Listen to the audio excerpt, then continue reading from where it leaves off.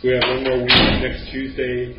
Next Tuesday we had some scheduling difficulties, and then we decided, okay, fine, let's just stick with the regular scheduled time. But then it turns out that the doctor over in New York is going to be able to make it at our time, 1:40. So we will end up trying to do a televideo lecture. So we'll keep our fingers crossed that the networking bandwidth allows us to see it. Otherwise, I'm going to get a copy of the presentation so I can run it this time. And then, so this will be Dr. Doherty, who's like one of the senior physician scientists over at this Roswell Park Cancer Institute. So they'll be talking about photodynamic therapy. The person who's going to MC this is going to be Amy Grashik, who's a postdoc researcher with CBSC. She's also been working in the field of PDT.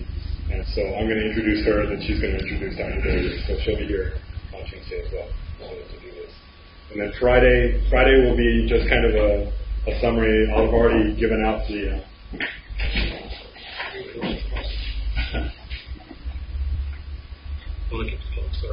yeah, this way nobody comes in and walks with you. Yeah, the other door is obviously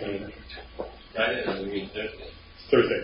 Yeah. So Thursday will be the last day of instruction for this class, and I've already given you copies of the exams. It's basically a take-home exam or the term paper guidelines. And if you have any questions that you want to ask other than the answers to the test questions, you can ask about it. Right, so it is pretty easy. That's going to be take-home? The term papers are going to be due, technically they're due the week after the last day of class. So it will be the 19th, I think, of March. But basically we just need the papers in time to give you guys a grade and for Dennis to submit it into the system. So whatever amount of time that is. If for some reason you've got other classes and you can't make it, or you want to ask for an extension, then just let us know. And we can present something. Okay. So Melissa's not here yet, but why don't we go ahead and get started. It's my pleasure to introduce Dr. Robert Zawadzki from the Department of Vision Sciences. It's actually ophthalmology and vision science. Vision science. Who's going to be talking about, as you can see by the title, in vivo retinal imaging and retinal spectroscopy. Okay, thank you very much for the invitation for me to give this lecture. So basically, I'll talk today about the in vivo part of the retinal imaging and retinal spectroscopy. So just to start with, so our laboratory is located in UC Davis Med Center campus in Sacramento. So if you see here as actually an old aerial photo of this campus, I think the CBSC will be probably somewhere here. So this is the ambulatory care center building, and we actually have departments on the second floor of this building, and our labs are a part of this department, which actually changed the name to UC Davis Eye Center recently, and actually the big plans of building several buildings. That's kind of really interesting, and so what we're doing, we mainly working on the vision science part of and we are mainly researchers, but I will try in this talk to give you some kind of overview of what kind of clinical systems we have nowadays, and then what are the science grade instruments that are kind of coming and probably will be available in the future for retinal imaging. And basically, as a background, so vision science is basically science that deals with the visual system, and it's a huge part. So basically, all kind of psychology, neuroscience, computer science, psychophysics, most ophthalmology can be put into vision science. So anything that has anything to do with the vision can be part of vision science. And so in this talk, I'll basically give you probably some kind of, I will remind you about the eye and the retina, and tell you why it's important to image retina and know more about the retina. And then I'll basically describe some of the retinal imaging system.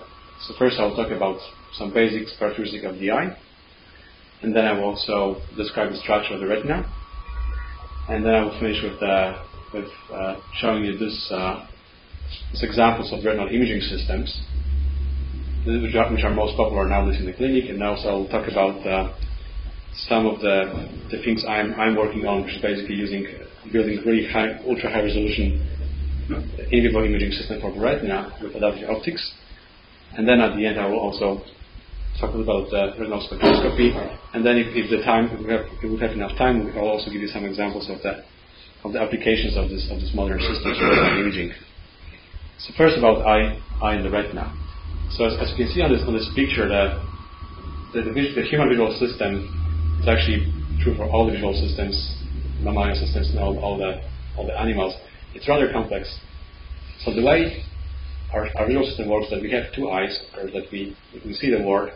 But what's really interesting is that the signals the images we're getting with the technique of our retinas, which are at the backside of the eye, is already transferred, it's already processed, and then sent in processed information to the brain, the part of the brain which is responsible for vision. And then actually the way our brain works is that we actually observing world in some kind of in a funny way that we actually don't see. Our brain doesn't process images the way we perceive them in real life. So actually, we have a motion detection, we have a shape, depth, or color detection. But the things that the retina is actually heavily involved in image processing, and it's actually seen as a part of the brain. So basically, the eyes and the retina is already where the image processing starts. So that's why it's important for vision scientists to study eyes and retina. But also from the practical ophthalmology perspective, very often if the vision is affected, it's also happening very often on the retinal level. So if you have any kind of eye disease, if it is happening on the retina, then you really have problems because it's really hard to treat it and it's really hard to help the patients. However, if you have a good diagnostic, you may be able to predict changes before they happen. So that's why the retina it's a critical bottleneck in this system, because it basically, if it's not working in the back of your eye, the signals cannot be transferred to your brain, and you cannot have a perception of the vision. And so here's a view of the human eye. So again, if this would be cross section of the eye, so here is the world you're looking at. The eye is built like a simple camera with the optics, and here is your detector. And basically, the retina is the back side of your eye, and the center part of the eye is the macula. That's the part when you have the best vision, and actually that's an optical axis of your eye. And again, because this is a part that transfers optical signals into electrical signals, then all the signals are transferred to the brain through this optic nerve head. So basically you're getting the image on the retina, and then it's transferred to the brain after some processing. So the main parts of the eye are its iris. Here is the cornea, it's the lens. Again, here's the retina, and so that's the most important part. And basically, in this talk, we will just focus on imaging and learning about the structure and some of the function of the retina here. And also, I would mention, if you have any questions, please let me know. I'll be happy to answer this during this talk. So here's some even more detailed view how this is all arranged in the eye. So again, this is how basic cameras work. So you have an optics, and here you have an image. So if you have, in this case, some lady in front of your eye, your optical system of the eye would create an image of this lady on the back of the retina. And again, here's actually some kind of magnified view. So you can see there's a lot of structures that basically are responsible for transferring this image and sending it to the brain. And the main components of the retina actually are here are photoreceptors, they're rods and cones, and those are all kind of cells that basically are doing image processing. And then the top layer is actually nerve fiber layer that basically sends the electrical signal to the brain. And what's interesting is that throughout the whole retina, all the circuitry is on top of our detectors, on the photoreceptors. But in the very center, all is kind of pushed aside, so the light, which is really focused on, is really the sharpest image here in the fovea, actually enters to the cones, which are really densely packed over here. The image is only created on the fovea? So this really, the interesting thing here is that it depends on the angular extension of the skin, but you actually, the best vision you have is actually in the center of the eye. Okay. So the way it works is that you have really, so the density of receptors is changing depending on the location, and they're actually very densely packed just in the fovea. And you really have a good vision in the fovea. And then if you go really a couple degrees away, your vision is not as good. And it's probably that our brain is filling up all this scene. So we don't really have a sharp vision outside the very center of our visual field, but our brain is just able to feel all this information. And that's actually that's actually something that's really hard to diagnose eye disease, because people don't see any changes in their vision except it's too late. If you have a disease when you can almost have a half of your visual field, you may not see completely with that, but your brain's just filling in, and it's really interesting actually. And also, if you look here at the optic nerve, the optic nerve is actually about the size of the moon, and it's completely blind spot, but you don't realize you have it. But and also that if you get any changes in your retina, as long as they're outside the fovea, they're kind of not bad to you, because you can live with that. But as soon as the center of the vision is affected, you really have problems with things like reading and everyday life. So the most critical part is actually the center of the fovea. That's the most critical part. Is there a number, like a portion of the central field which is provided or supplied by the fovea? So I think the fovea is about 1 millimeter, and the eye is about 25 millimeters long. So it would be, if I remember correctly, it's probably about maybe 5 degrees field of view. So it is proportional to the geometry. Yes. Yeah. Not that it occupies actually. No. So it's actually the retina. So if you look at here, you have photoreceptors all throughout the back of the eye. However, their density is really changing, and you have a kind of spike of photoreceptors in the center. And actually, you only get cones in the center, not even rods. So basically, in the night vision, you don't really have a high resolution, just see the shapes of it, kind of. So rods are actually all throughout, but you don't have even rods in the center, because rods are not sensitive for. So the rods are very sensitive for the low light level, but they cannot see colors, and they also are not good in a really high resolution viewing scenes. But yeah.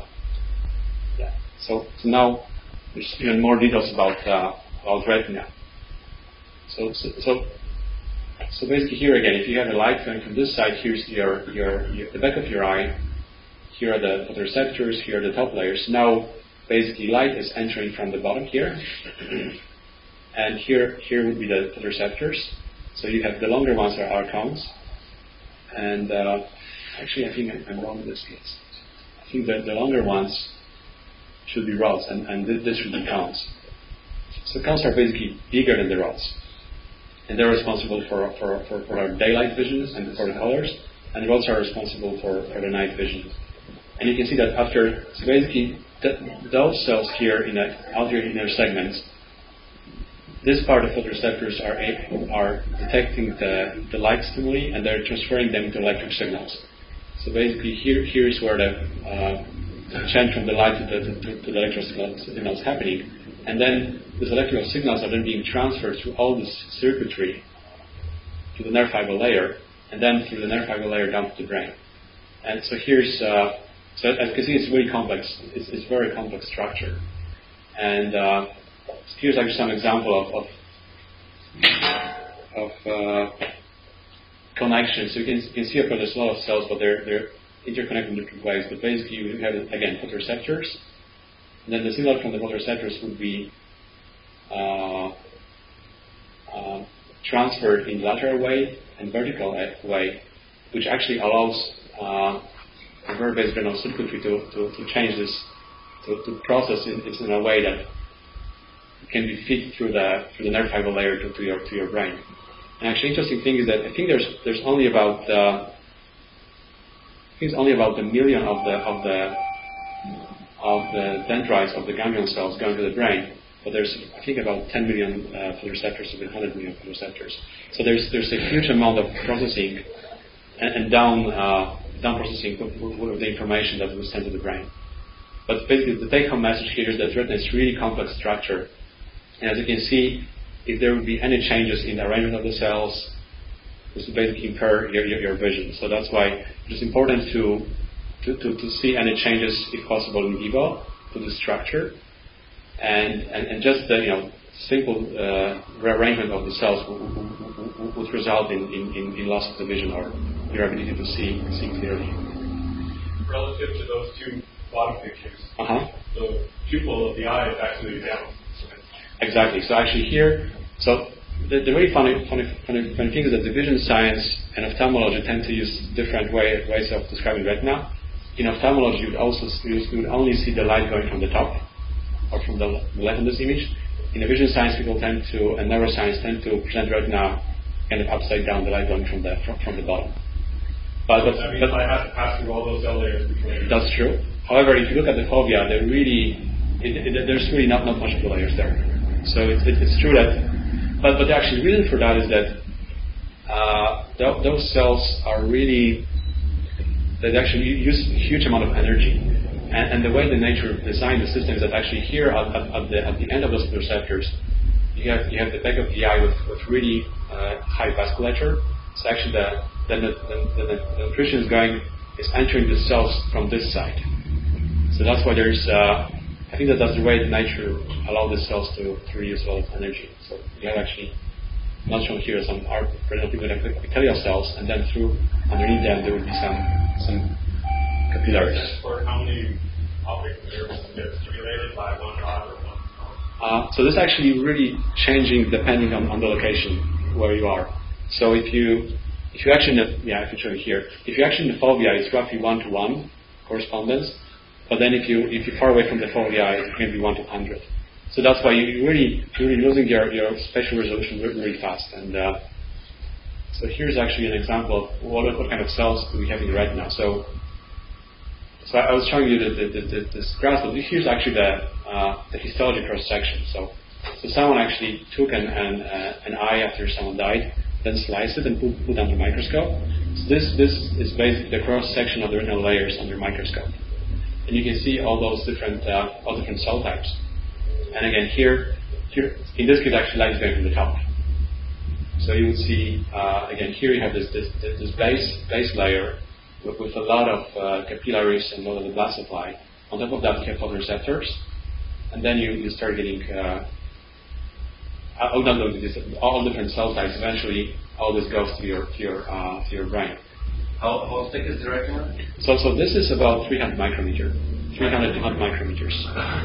And so basically all light with all visible light just like passes through. There's almost no absorption, no scattering. So it's actually there's a lot of absorption under the absorption really starts here after the so it's very it doesn't reflect too much light, however it still reflects some light.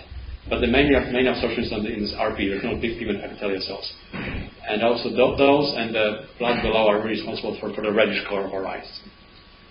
And here actually a kind of pyramid of how many different types of cells you have in your retina. So there's about 6 million counts, which are the cells responsible for our day vision. And those are really mainly concentrated in the center of the fovea, and then the density really goes down outside the fovea. There's a lot of rods. But they're fairly small. And then there's this pigment epithelium cells, ganglion cells, bipolar cells, frontal cells. Now again, these different cells that basically are taking part in the image processing. And the interesting thing is that right now we're actually able to image probably all 96% of the retinal cells in vivo. But because people are really skilled with making this preparation, we're able to see all the cells in vitro. So we really know how retina is built. What is the reason that there's like 20 times more roads than cones? Is it because one for night vision and just I can just I'm not sure. I don't know for sure, but the idea is that those are really small cells. So if rods are about 2 micrometers in diameter, the cones are roughly 5-6 micrometers in diameter, and I guess they're also much more sensitive. So if you go outside the fovea, most of the retina is really covered by the rods, and then there are some sparse cones, because the cones really gives you the colors, and they're not cones gives colors, and they're really sharp vision in the center, and the rods gives us a kind of different cues, and they're really responsible for the night vision. So, but they're smaller, and I think that's the way the nature kind of built us. We can work in both worlds, night and day. And so interesting thing right now is that we can actually see quite a lot of the photoreceptors of the cones. I'll show you some images later. We cannot really detect rods that are too small, and this is due by we are limited by the resolution of the eye, and I will also talk about it later. We can also see some of different cells, but those are mainly visible through not through simple imaging with the backscattering, but we're actually using some kind of autofluorescence imaging to see those cells. Actually, this pigment cells has a lot of autofluorescence compared to all those other cells. Okay. So now I'll also give you some basics about actually the front of the eye, so we have some better feeling how we do the imaging. So again, this is the eye. You know that the retina already, and this is the optical nerve head. That's the part when the nerve fiber layer goes to the brain, also where all the vasculature is entering the retina to feed the cells with the nutrition. You got here's the lens, the pupil, and the iris. And then you have a cornea. So the idea is that the lens allows us to accommodate, because we can change the shape of the lens. Even though it will look like the lens should be the strongest optical element in the eye, actually it's not. The strongest optical element is the cornea. So if you actually here have an information about what's the optical power of different systems of different surfaces in the eye. So one diopter basically would focus the light about 1 meter away from the lens. If you have 49 diopters, is basically 49 times stronger imaging element. So actually, the front surface of the cornea is the strongest optical element in the eye, and that's why any imperfection in shape of the cornea would really affect your vision a lot. And that's also why the contact lenses and the laser surgery are so successful, because by changing just the front surface of the eye, you can really change a lot of optical power. And also the reason for that is that the optical power of the lens depends on the refractive index difference between two media. And because in front of your eye you have an air, and which has a refractive index of 1, and the cornea has a refractive index of about 1.3, it's a really huge step. But if you compare those two, then steps between the cornea, the humors, which are basically the liquids between the elements, and then the lens, that they're not such big differences. But you also realize when you're swimming and when you open your eyes, you don't really see clearly. And that's because you basically don't have anymore this really high power of your refractive power of your cornea. So the total power of the eye is about 60 diopters, which is basically enough to focus the light down to about 20 millimeters optical focal length. The geometrical focal length of the eye is 24 millimeters, and so here we have some other parameters. Is there any fluid for the retina? Yeah, so actually, so all this is filled with water-like fluid, and also it's actually gel-like structure. It's called the vitreous humor. There's also some fluid between the lens and the cornea, and actually those are also important to keep. Actually, eye has a slightly higher pressure to keep its shape as is here. Okay, so here, just to remind you, so basically the anisotropic eye is the eye that has optical power matching the length of the eye. So we have your image on the retina. This basically means you have a sharp vision, there's no correction required, and then you have really good vision. And so that's the anisotropic eye. If you have myopic eye, the optical power of your eye is too strong. So basically your eye is too powerful, and then your images are focused outside the front of the retina. So you basically need something to reduce the power of your eye. But of course, if you have something really close to your eye, you are able to focus that on the retina. That's why it's called nearsightedness, because you can see objects really close to your eye. And then on the opposite side is hyperopia or hypermetropia. Basically, your optical power of your eye is too weak, so you need to add an extra optical element to actually bring the light into focus. And so I'm bringing this to you right now because if you think about the imaging, basically works the same way. If you want to image retina, you need to compensate for all the aberrations your eye had. So basically, you need to put the same correction to see sharply retina as the person who needs to see sharply the world outside. And that's another interesting thing to keep in mind, is that the presbyopia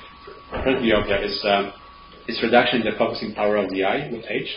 So what's basically happening is that your lens with age becomes really stiff, and you cannot really, it doesn't really change its shape. That doesn't allow you to change its shape. And it's really changing drastically. So basically, this is the age of the person, and this is how close to your eye you can focus. So when you're really young, you can focus really close, up to 5 centimeters, 10 centimeters. But when you're getting older, you're basically not able to focus at the close distance to your eye, and then you need to have glasses for reading or for driving. So that's basically presbyopia. So everyone around age 50, 45 needs to have a set of glasses for reading. If you have a myopic eye, but if you have another condition, you may just need the glasses for driving. And eventually your lens becomes so dense that you cannot accommodate at all. I also want to point out that there's a lot of aberrations, not just simple defocus. I just talked about. There's astigmatism. Basically, the cornea is not shaped as a sphere, and you basically end up having elongated focus. So basically, there's no good position there's really no one nice focus in your eye. So if someone has astigmatism, you need to correct it, otherwise the image will be blurred all the time. And of course, this can be connected with other aberrations as well. And there are also even higher aberrations. So you can think about it this way: if this is the way you see the world with the perfect correction of your eye, if you add aberrations, you basically start blurring the world you see. But if you think about the imaging systems, what is happening is also that you are blurring your point spread function. So basically, your ability to sample the image on the retina. So here, basically, you would see that the resolution of your system would be also connected with the aberration of the subject you're imaging. But this is caused by the lens. So actually, this is caused by all the optical elements, but probably the cornea would be the strongest factor there. So any imperfection. Actually, everyone has aberrations in their eyes, but there are some aberrations that are easy to correct, like defocus and astigmatism, but there are higher order aberrations. So you can correct that. You cannot correct that, but the thing is that if you in everyday life, if you have a lot of light, your pupils are really small, and then aberrations are not really affecting their light, because those are actually important for large pupil. This is really large pupil. But if you're driving at night, then it starts bothering you, and this is actually kind of aberration you would get when you perform the LASIK surgery on your cornea. There are some higher aberrations that are not corrected, and that's why people are reporting on some problems with their night vision, because then pupil becomes bigger and start seeing this effect. But the point I want to make here is that it would be really important when you start imaging retina at the high resolution, because the resolution of your system really depends on the numerical aperture you're using. And in imaging the eye, it really means you want to image through as big pupil as possible, because that's the only way you can increase the numerical aperture of your system. And if you really want to image to the large pupil, you then really start having problems with the aberrations. So you need to think how to correct them if you really want to go in this direction. So another interesting characteristic for imaging eye is that, of course, we cannot use in vitro systems. You could put your sample under microscope, and you really have a freedom to choose any wavelengths and any kind of imaging system you would love to. But actually, in here, you are limited by not only the optics but also the materials in front of the eye. So when you actually look at which wavelengths are transmitted to the eye, which means which wavelengths are hitting the retina, of course we're sure that the visible wavelength should go to the retina. But what about different wavelengths? So people actually measure this effect, and so here's roughly the two figures that are really important. So first is the ocular media scattering. So if you look at the curve that basically tells you how much light is scattered for different wavelengths, you can see that about 400 nanometers all the optical elements in front of the retina are starting scattering the light. So basically, the light is not really transmitting. You're not able to get wavelengths shorter than 400 nanometers to your eye. That's on the short-end side. And then on the long-end side, we actually have water absorption, because the eye is actually the main eye component is the water. So here are the water absorption curve. So if you look at that, so the midline is actually on the retina already. But if this is the water absorption, you can see that there is quite a nice low absorption band over here, and maybe here. So what we're really getting at the end is that the usable spectrum that can be used for accessing the retina between 400 and 950 nanometers, and then there's another small window between 1,000 nanometers and 1,100 nanometers. So those are two optical windows we can access the retina through in vivo. And then I was telling you about, of course, we know that we can access through different wavelengths, but how about these aberrations? So apparently the optical power of the eye, which is the focus, depends on the wavelengths, and this is because the water refractive index also depends on the wavelengths. So if you're looking at the relative defocus of different wavelengths, you will see that there's quite a peak of defocus between different wavelengths. So you can actually, if you really want to use the broadband spectrum, like in spectrometers, really think about it, how you're going to compensate for this effect, because this is actually quite a big effect. And by the way, actually, half a diopter is enough to shift your image completely out of the retina. Half a diopter shifts the focus more than the thickness of the retina. And there are also some studies about the higher order aberrations. Apparently, people find out that there's not a big variation in the higher order aberrations as a function of wavelength. So the main aberration you have to worry about is defocus in this case. And if you have defocus, we also have transverse chromatic aberrations. So we also need to keep in mind that if you want to image retina with the broadband light sources, you need to compensate for this transverse chromatic aberrations and also for axial chromatic aberrations. That's not important right now. Another interesting thing about the eye is actually the laser safety. So if you're imaging retina, and if you do it in vivo in the patient, you don't want to damage retina, which is really, really critical to people's everyday life. So there's actually this American National Institute of Standards who issued this laser safety standard for eye, and basically we have limiting powers that can be sent to the eye in watts as a function of the size of the spot you're producing on the retina. So in this case, this would be the smallest spot you could create. This is 1 degree, it's about a slightly bigger one. That's actually large field of view. As you can see, the smaller spot you're creating, the less power you can send to the eye, because your power density at the retina increases a lot. And also that in a visible range, you're not even able to get even further reducing the powers you can send to the eye. And there are actually 3 mechanisms that are responsible for damaging retina with the light.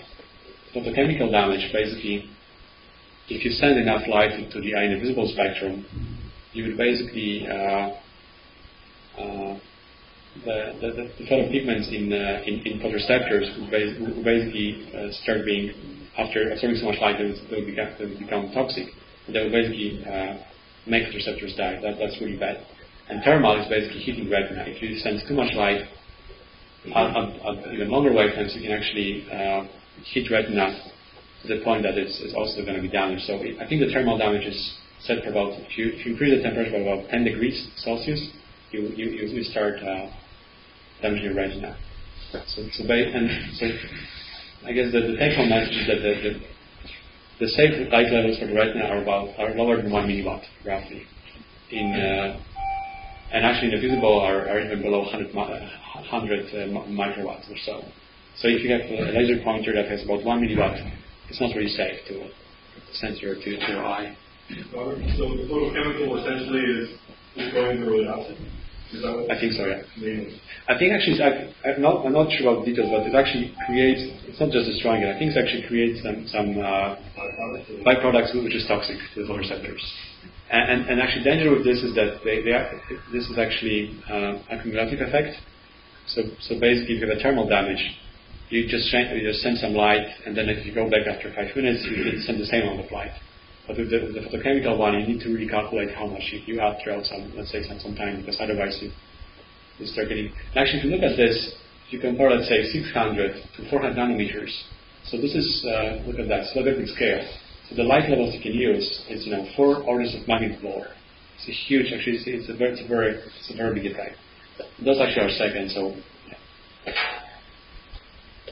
So here's also the way how you would calculate that, but it's kind of too much details for you right now. It's not about the imaging. So again, we know that this is an eye, this is the retina, and here's again the histological cross section of the retina. And here actually are examples of the different instruments that can be used for retinal imaging. And those graphs represent the point spread functions, which basically tells you what's the sampling resolution of your system. So here's the standard. Yes, basically you would see that this basically tells you how small the details you would see with each of the imaging systems. So let's now go to the actual example. So the beginning of the retinal examinations are not really long, and so probably about 150 years ago, people just realized that if you just shine the light to someone's eye, if you actually go really close to this person, you can actually start seeing the retina. And this is so-called direct ophthalmoscopy examination. So it's just enough to send the light by some person to someone's eye, and you can actually see the back of this person's eye. Which is so basically what we see. Actually, you have two very simple cameras. The one camera is the person who's seeing, who's observing, and the other one is the one who actually is the eye being observed. And then the next step was just a couple of years after that.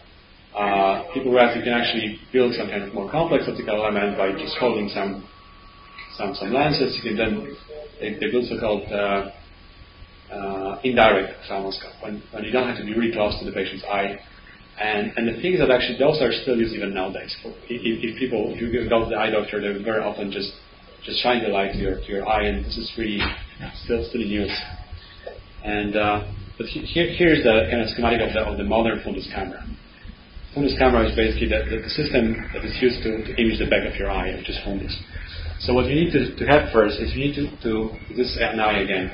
This is the retina here. Here's the front of the eye. So first you need to send the light to the eye because there's no light in the eye. So you have to shine the light on the retina, and then the light is back scattered and enters your camera. So you just need to put everything in focus. It doesn't really look. Let me turn off the lights here.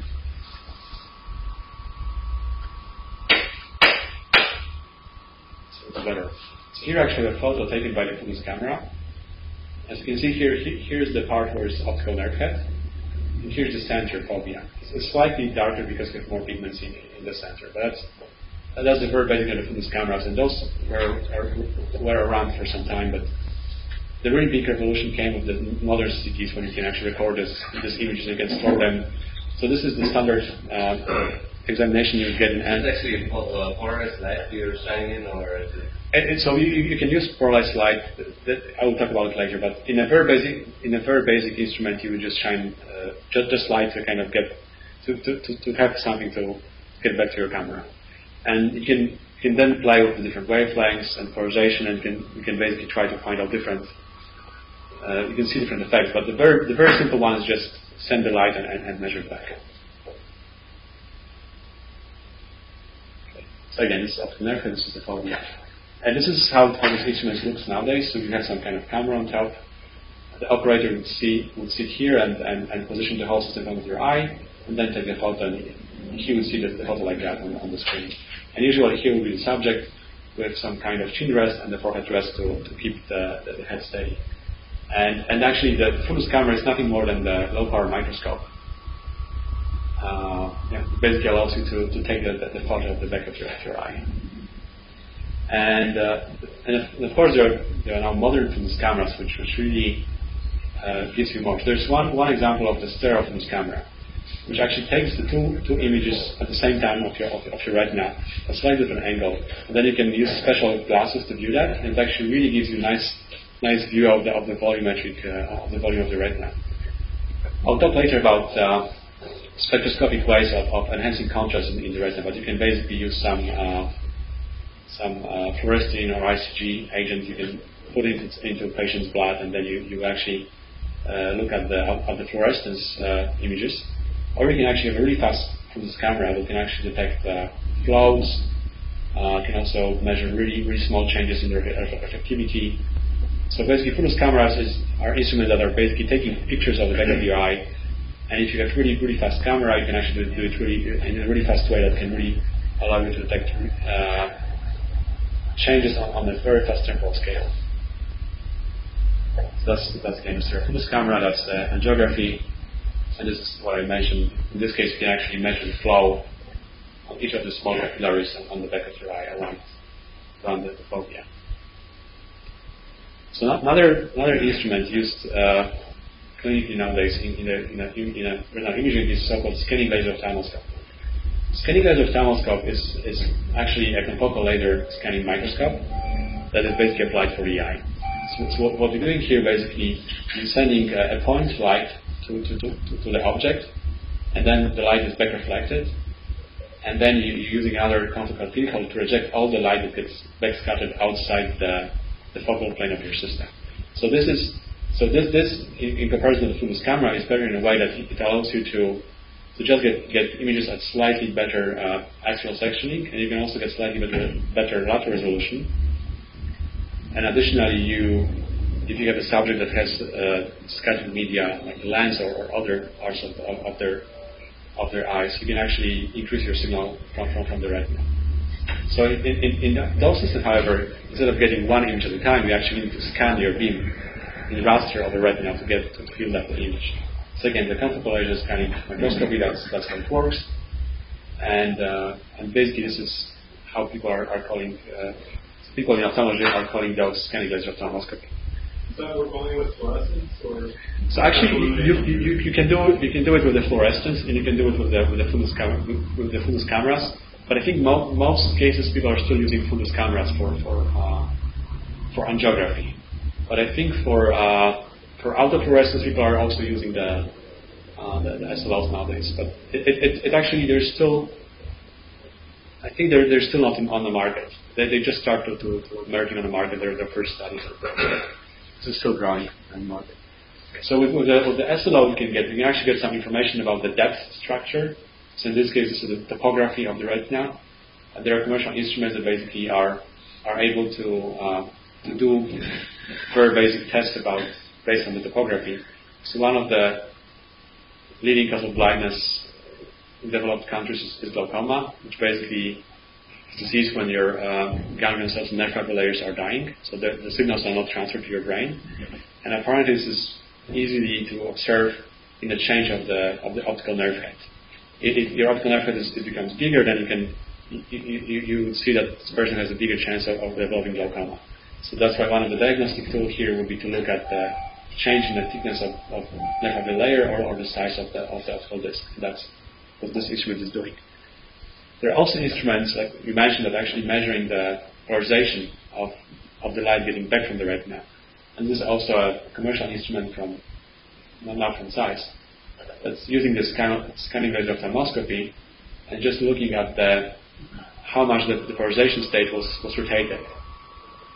How does the retina change polarization? So the interesting thing is that the nerve fibers, the top layer of the retina, which is responsible for sending the electrical signal to the brain, those are basically bundles of fibers that are very well arranged.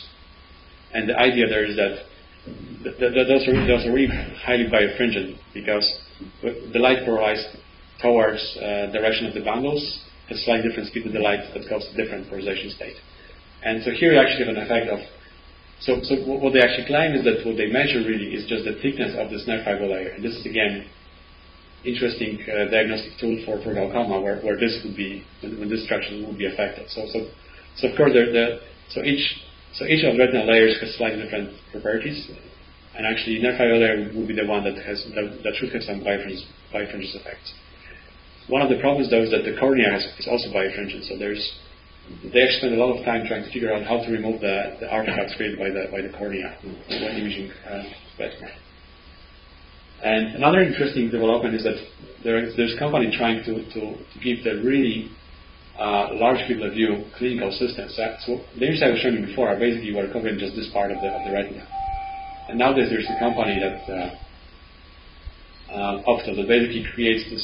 You almost see 180 degree, not really, but maybe 160 degree. So we have an image of the whole eye, and those may be useful for doctors because they usually don't really spend all the time to look around here outside. But this may be important for early detection of some disease. And also, this company Optos is involved in developing and bringing to the market the systems with adaptive optics I will talk about later, which are for really high resolution imaging. Have you heard of a handheld, like a panoptic? Yeah, they have those. So it's actually the handheld systems are really useful for in pediatric ophthalmology. We have small kids, or if we have babies that are just side-aided. So actually we can buy. I'm not sure about SLOs, but I'm sure you can buy them from these cameras, which are handheld.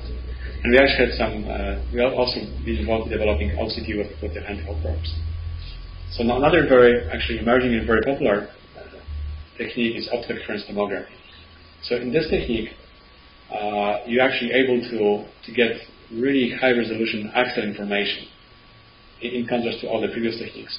So the way it works is it uses interferometer to reconstruct the depth scattering profile.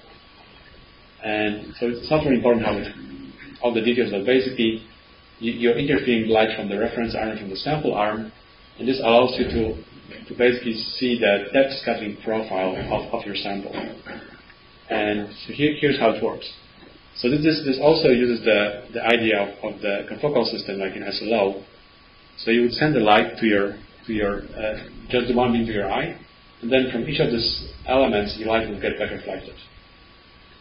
And because you're using this technique, you're actually able to tell exactly from which part of the sample the light was back reflected. So if you know, so this really works like ultrasound in a way that you also know from which depth different acoustic waves were reflected. So that's kind of similar to the ultrasound with optics. So the reflectance is probably related to the index of refraction. Yes. How accurate can you distinguish between the indexes?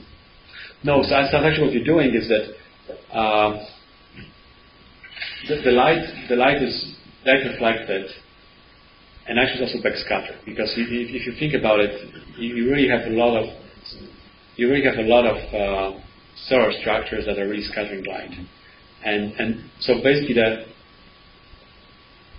the amount of the scattering just tells you how much light do you have from this layer, but the depth is actually reconstructed using different properties. So I'm not sure I answered your question, but so the idea here is that the position of the mirror allows you to tell exactly where the light was back scattered from. So if you now move the mirror, you can actually reconstruct exactly that even though all this light is going back and forth all the time, you can actually, it's so-called continuous gating, you can actually gate exactly which photons are coming from which depth. And then just the amplitude of the signal would tell you how much of the scattering at this depth you are getting. So basically here, again, if you would have some kind of scattering profile like this, that's the scattering profile. So you only get back photons when you have something that scatters light. If there is no scattering, you have no signal. And then basically when you plot it as intensity, and then you add together all these lines that will give you an image, that's how it looks like. What type of laser light do you use? Do you use a continuous? So in this technique, what you're actually using broadband light source, and the way this works is that the broadband light source is really short coherence lengths. If you have a laser, the laser, if you have a single wavelength, can produce the coherence ranges even if the path length is different between two beams is really long. With the broadband light sources, you have to match the path length between two arms, even up to 2 micrometers or less. So basically, in this system, you would see the coherence fringes only if the path length difference between those two arms is within the coherence length of your light source. So that's actually the way how this works. So you have the light source with the really short coherence length. So then, as you move the mirror, you're only seeing coherence or the fringes at the matching positions. And then, so maybe are you then scanning the mirror? So the one way to do it is to actually scan the mirror. So when you scan the mirror, so basically this will be the position of your mirror, reference mirror, and as you scan, on your detector you would basically observe change in intensity from the signal. So basically each move, so you're moving the mirror once and you're getting this scattering profile from the sample. And there's actually the different ways of acquiring signal. That's so-called time domain.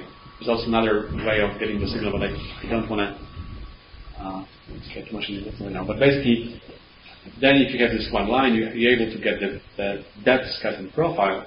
And then by simply moving the scanning beam, you're able to get an image like that. And here again, when you actually scan the retina, you will get an image like this. So this is an LCD image of the retina where you basically see now all these layers I was talking about reconstructed. Now that's actually indeed, those both are in vivo images. So here are examples of the commercial systems that are using this OCT technique. So you can see there's now 6 on the market, and the really powerful thing about OCT is that it allows you in a fairly fast way to acquire large amounts of data that can be actually then used to create the volumes of the retina. So basically what those systems are doing, they're scanning retina in a raster-like way, and then for each position of the raster, they're getting depth information. So this is why they're able now to reconstruct. This is again, in vivo image of the fovea acquired with the OCT, so you can see now the shape. You can also start seeing all the layers, and basically each of this layer now corresponds to a different type of the cells. So the system doesn't have a good resolution to resolve the cells in the lateral direction, but they have a good enough actual resolution to really allow you to see the cell structure. And actually, if you look here, I don't have an example of the healthy retina, but actually now you can see that you're able to see any kind of changes in shape in different layers that would allow you to diagnose the patients better. How fast can you scan that actually? So there are. So it's actually an example of in vivo image acquired. So this would be about 8-second acquisition. So this was basically how fast the system works. But there are actually systems nowadays that can scan even 10 times faster or 100 times faster. So this is So we can actually get right now. You can get a couple, maybe 4 images per second if you have really state-of-the-art system. So this now becomes very powerful technique. So here's actually an example, kind of OCT view. So again, you scan this through the middle of the retina, and this is the fovea. You can actually now compare that on the histology cross section. Those layers really corresponds to the layers of your OCT. However, there is still some discrepancy, and you can actually try to tell exactly which layer, which structure corresponds to what type of layer. And the resolution, what does it depend? Does then depend on the the resolution? Exactly. So the actual resolution depends on the coherence length, and so the broader the light source, the higher actual resolution. So usually people are using about 800 nanometer center light source. So if you want to have about 2 micrometers resolution, you need to have 150 nanometer bandwidth of your light source. And how deep can you go? So this it depends on the tissue. In retina, you can go up to the choroid here, and then the light it's really heavily absorbed and scattered. You don't really measure that, but it also changes with the wavelengths. But for skin imaging, you can go up to 2 millimeters or 1 millimeter, again depending on the wavelengths. With this OCT. And also with this OCT technique, you can actually try to segment different layers and try to get more quantified information about the thickness of different layers. This again may help you to better diagnose any changes in the retina. So another probably only get yes. Can you also kind of like use something like Raman, for example? Like if you would have like you kind of like create Raman scattering there, and then try to make like OCT Raman. Is that possible? So actually, people are trying to do it, and so the problem with the Raman is that if you go back to the way OCT works is just it relies on the coherence between the light from the sample and the reference. So if you'd like to create Raman, you need to have a sample with the same material that will actually create for you the Raman reference signal. And that's tricky. And also the Raman signal is not broadband. So you would not have your actual resolution then properly. So there's I think I think that people are trying to do that, but I don't think they're really doing it for eye. They're trying to use it for microscopy imaging, and but I'm not sure they're actually getting much better resolution, or I think it's possible to do, but I don't think they're actually getting anything more than you would get from the standard systems. So one of the limitations of all the systems right now is that the eye itself doesn't have a good quality of the optics. So you cannot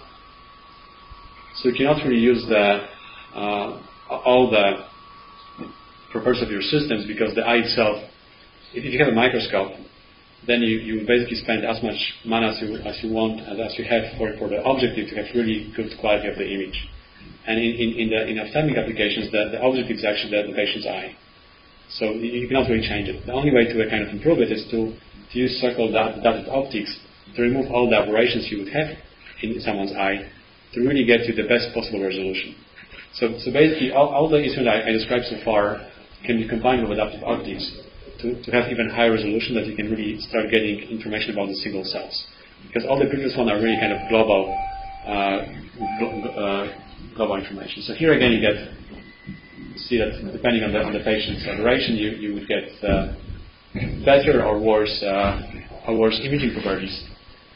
And the way adaptive optics works basically is that you have a subject that has some aberration in the eye.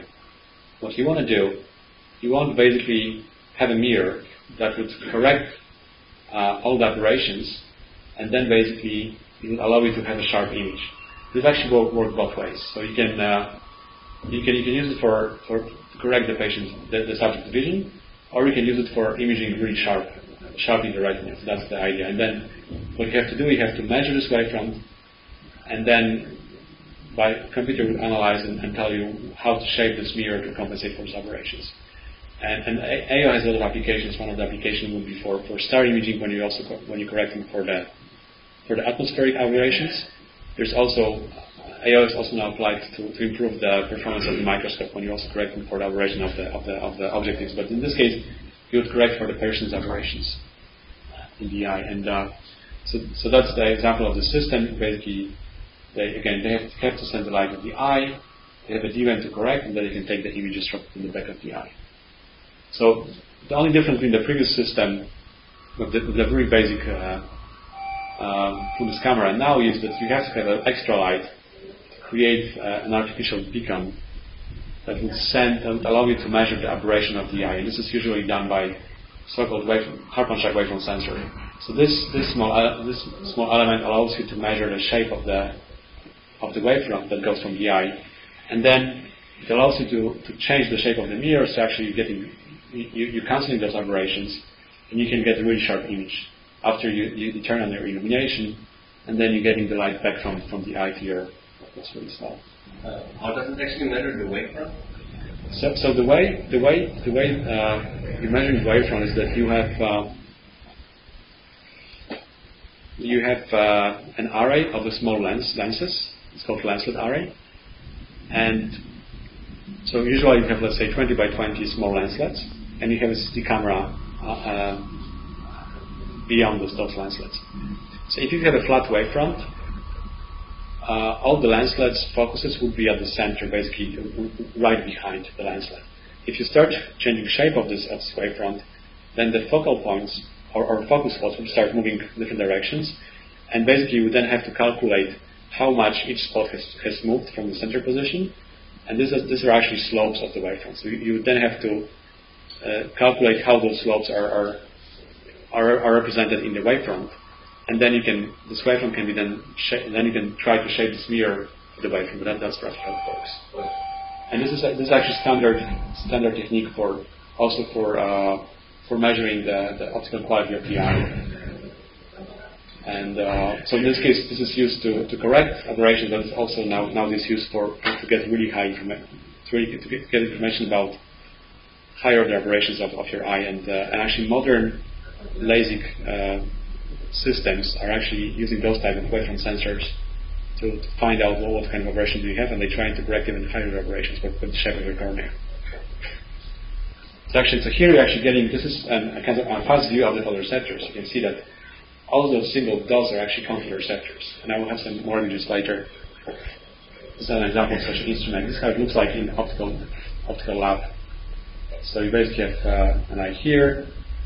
You have all those optical elements. Here's an eye. You have one light for wavefront sensing, one for imaging, and then at the end the light ends up in your science camera that's able to get the images of the eye. So again, this is the fundus photo of the eye. This is what kind of details you can see with the adaptive optics fundus camera. So you're not able to see the full field of view. You just have really small field of view, but actually now you start seeing those spots, and actually those are photoreceptors. That's the way people are able to see the single photoreceptors in the living human eye. So they combine it with optics with the fundus camera, and then they can count those photoreceptors, and they can try to study how density of photoreceptors is changing with the age, with different disease. So that would be one of the applications of the AO, improving transversal resolution. Here's actually another image. You can actually build really nice large field of views, and here's a zoom in to one of those smaller parts that actually can see all this photoreceptors, which are actually packed in the hexagonal mosaic. And those are only counts. You cannot really see the rows. They're too small, and they're basically filling all the space around the photoreceptors. Another system that combines AO is AO with SLO. So here you have this confocal microscope-like system that rasters the retina. And again, with this system, you get much better lateral resolution and also slightly better axial resolution. So you can start really slicing retina here. So what it does basically is that here's an example of how a system works with no AO, with AO and then multiple frames. But then, so this basically affects how the AO is improving your visibility of the photoreceptors. And here's another actually video showing now what the scientists were doing. They're basically changing the depth of focus of their camera, and they were imaging a really small part of this retina, as you can see. So what we're seeing on this video here, we're basically seeing the focus going from the bottom here through different retinal layers. So I'll play it again. So first you're seeing the focus going through the photoreceptor layer. So you see all the photoreceptors. Then you're going through different layers. You don't really see much structure, and then eventually you end up in the nerve fiber layer. So this technique is really useful in imaging photoreceptors and nerve fiber layers, because those are the mostly scattering structures in the retina.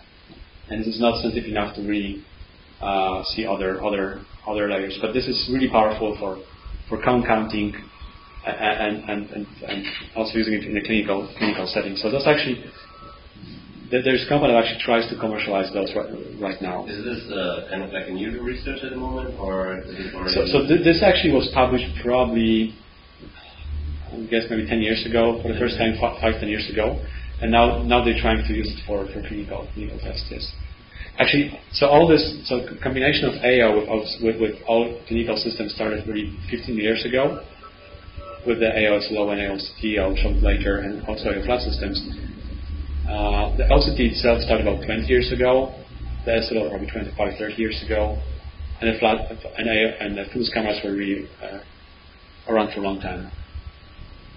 Here's another image. You can actually see that there's a lot of eye motions. They actually have to correct for eye motion by by processing data after that. So here's an example of how it works. So you can see they're really successful with correcting the eye motion, because this is a scanning system. So if the eye is moving, you have to be able to correct for that. Another combination is AO with OCT. So in this case, you have adaptive optics and optical difference tomography. So you're combining both. You should have the good axial resolution and good lateral resolution. If you do that, you're basically putting your AO inside the sample arm of OCT. Here's an instrument, how it looks like. But basically what you're getting right now, you're getting this cross-sectional view at almost at the zero resolution. So in this case here, you would start seeing kind of dot-like structures from this layer, which is the photoreceptor layer. So you actually would see the single photoreceptors connective segments, connections between two segments. You can now compare this to the OCT image in this kind of magnified view. So AO would always give you highly magnified parts of the retina. So if you're looking for the changes in the retina on the cellular level, the AO is the best way to go. And here again with the AOCT, you can actually get the volumes at really high resolution, and you can start observing different cell structures throughout all these different layers. It can be also very powerful with diagnostic. Here again, you can try to image different areas of the retina and try to see how the appearance of the layers is changing. You can also try to build a mosaic of different with the AOCT. And here's actually an example of the imaging of the 9 different locations. And then you can superimpose that on your fundus photo. And here you have an AOCT volume on top of the fundus picture, and eventually you will see a slicing plane clipping all the top layers. So we'll slice from the top, and you'll start seeing slicing to the nerve fiber layers, then all different cell types. Now we're slicing the nerve fiber layer. You see some capillary aspects, all the other layers. I'm not sure why it's playing so slow on this screen, but so this also is a powerful way of creating high resolution kind of maps of retina. It can be also used later for studies. There are some ways to improve that. So it's almost 3. Still have like maybe 5 minutes, or you guys see anything about that? Yeah. So about retinal spectroscopy. So retinal spectroscopy is it's kind of tricky, because you have an eye, so you can only measure the light that is backscattered, and also you don't have a freedom to use as much light as you like, because you don't want to damage retina. So there's still a kind of limited. So people who have limited success with using spectroscopy, and so one of the most successful parts is actually using this angiography systems, where basically you inject fluorescein or different agent, which basically increases a lot the fluorescence of the retina. And those are usually used in everyday clinical practice for trying to look for the leakage in the vessels in the retina. So if someone comes to the doctor and they suspect that they have some problems with the circulation of the blood in the retina, they would just perform those measurements. So how this works? So basically, you need to, if you know what kind of agent you're sending, you basically have your excitation wavelengths, and then you have your emission wavelengths, and then you're just putting the filter to just detect the light from this agent. So here's an example.